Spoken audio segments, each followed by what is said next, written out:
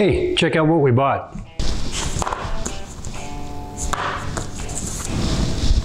Now, the complaints I've heard about this thing is that it's not a uniform thickness all the way across. Well, unless you're designing parts for the space shuttle, I don't think it's much of a problem.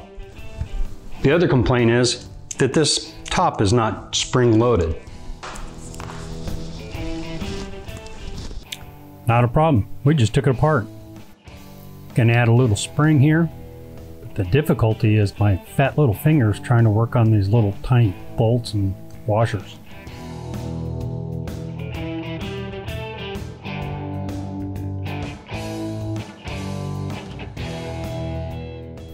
Simple enough. Now we have a little spring protection for our tooling.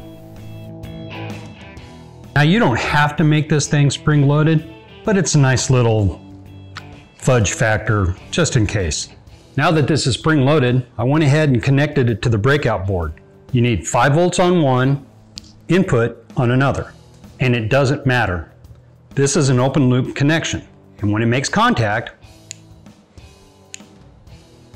it closes the loop and sends a signal to the breakout board. Let me show you how I set it up in Mach.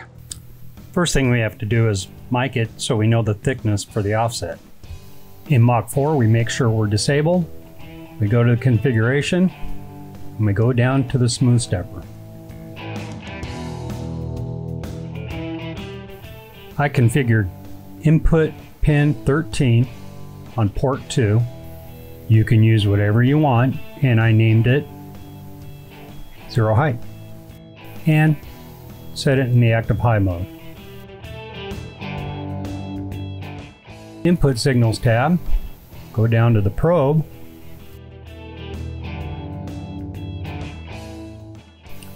make sure it's enabled, and then set the map to the correct pin.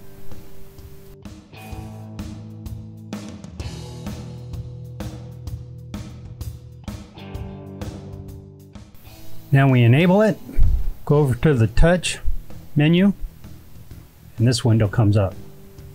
I set the speed of the probe pretty slow, set the offset and the thickness of the probe itself, and that's going to give me a total of 1 inch. Then we go over and we activate the probe. You can see the Z starts to go down.